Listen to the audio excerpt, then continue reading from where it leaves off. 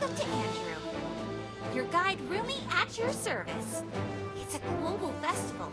Let's sing and dance. Wow, Rumi! You are working for external communications now? Your welcome speech sounds pretty smooth.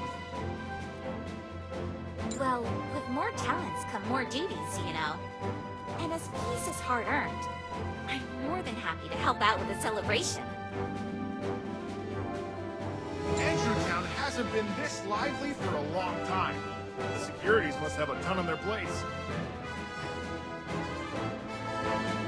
Exactly. Last week, I received a tip from a keen civilian named Dr. D that a burglar might have snuck into Andrewtown through the sewers.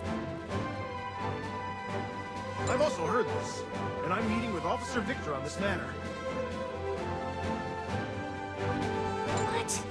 We've even got Officer Victor on this now? That sounds like no fun. The festival is less than a week away. Everything pans out fine.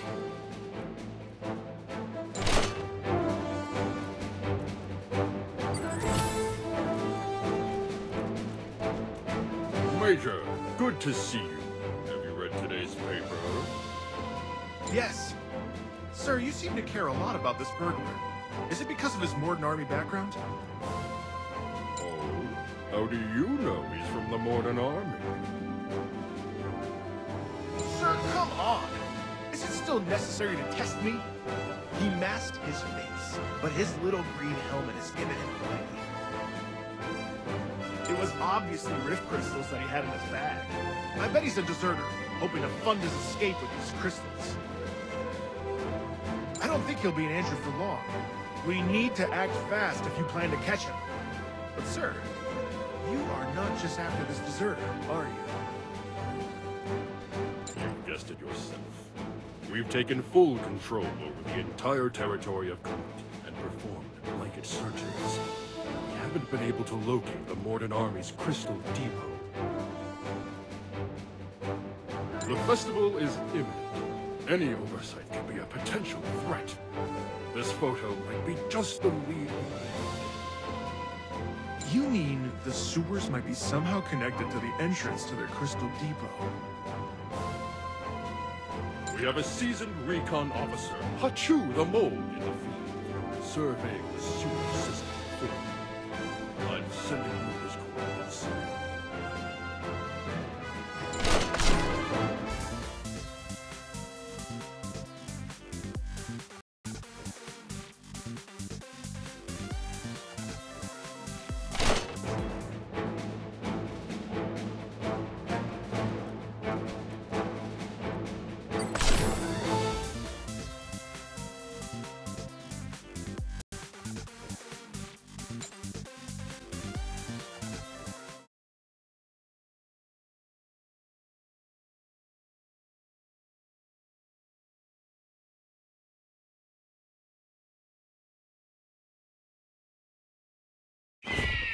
Mission start!